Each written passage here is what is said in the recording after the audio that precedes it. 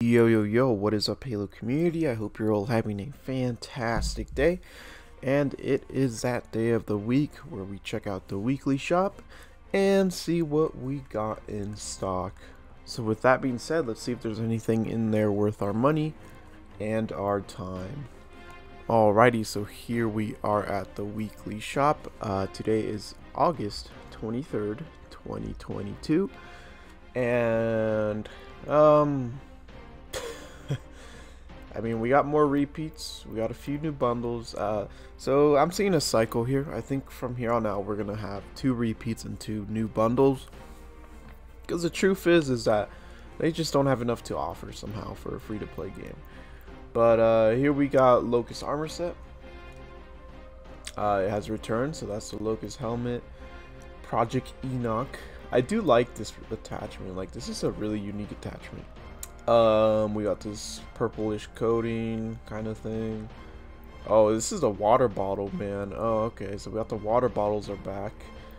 Water bottle shoulders, and then we got the chest plate. Pretty cool chest plate. I do like this, the Shredder's Revenge kind of little claw kind of thing. And then we got emblems, which is just 2 swords that are crossing. And of course, you know, it's a nameplate and stuff.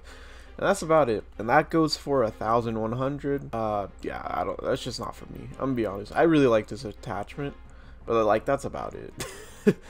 Coating's a little cool too, but that's about it. I don't think it's like $11 worth. Okay, so moving on to the next bundle, we got Gurkha Pines or Gurkha Pines. I'm sure someone will correct me in the comments, but yeah, we got like vehicle coatings, and so we got one for the Wasp. And I'm gonna be honest, guys. I mean, this is pretty boring. It looks like a what's the name of the color? Sage or not sage? Beige. I think it's beige.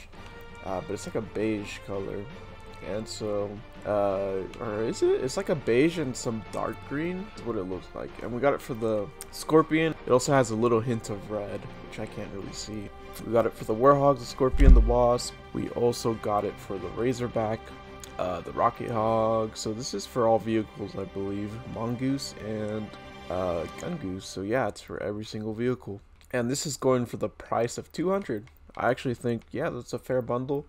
But it's just one of those bundles where it's like, you know, it's whatever.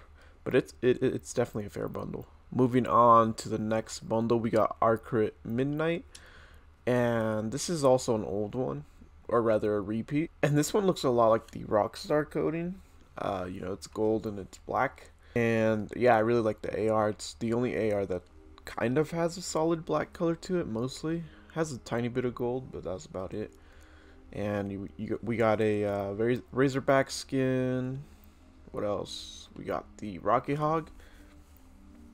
And we also got some emblems and nameplate, whatever. The usual, and that's going for 600 credits. I do kind of like the AR coating, but that's mostly because it's a solid black, or at least almost all solid black. But other than that, it just looks a little too similar to the Rockstar coating, so it's like whatever. So that's 600 credits. That's alright, I guess. I don't know, not something I'd pay for personally. Now moving on to the next one, which I actually might consider buying, and this is called the Cloak. It's just called the Cloak. And it's going for 300, and what you get is the camouflage, the little orb thing. Wow, that's a huge throwback. And man, why don't they have this in the game? They should have made camouflage instead of being that little circular pad thing. They should have made this be camouflage. But yeah, I'm a huge fan of like the older designs of camouflage and overshield, so this is like a huge.